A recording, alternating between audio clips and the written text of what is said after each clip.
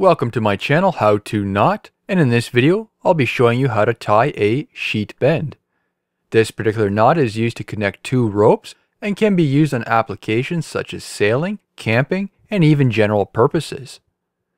Start by creating a bight in the one rope. Take the working end of the opposite rope and feed it through the bight. Loop under and then back. Feed the working end under the section through the bight.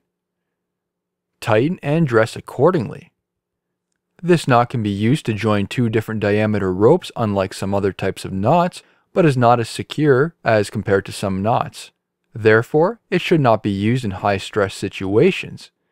If ropes of unequal size are used, the larger diameter rope is to be used as the bight. This concludes the rest of my video. I hope you enjoyed it. Please be sure to hit that thumbs up button, and if you'd like to see more knot tying videos, subscribe to my channel. Thank you for watching.